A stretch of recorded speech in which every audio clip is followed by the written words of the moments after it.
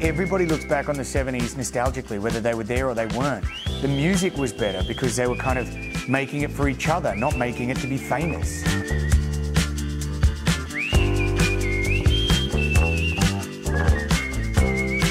Everything changed in the 70s. Music, fashion, hair, sexual politics, politics. You know, Australia just exploded.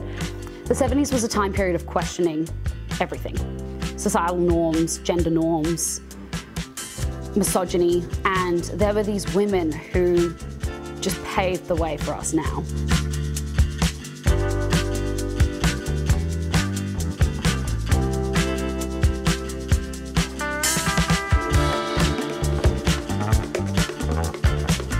It was so much fun, it was so free, it was just all the elements of life that I think people wish they could return to. There's a charm to the way people were back in the 70s without mobile phones. I remember the skate culture and also surf culture, which was massive in the 70s. It was right here, right now. They were much more present with each other. It was a simpler time in that there was more of a reckless abandon. They had a greater sense of responsibility, I think, in a way, even though they could at times be incredibly irresponsible. The 70s and the surfing movement was all about freedom.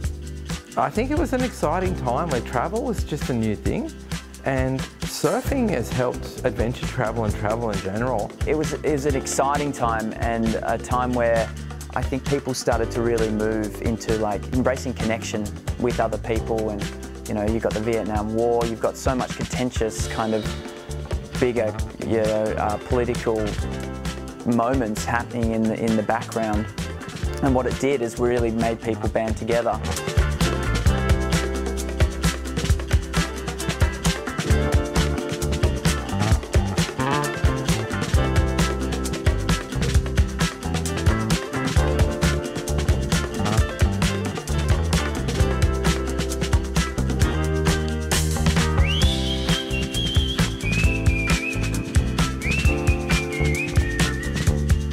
The 70s were rebellious, they were disruptive, it was just a cool time.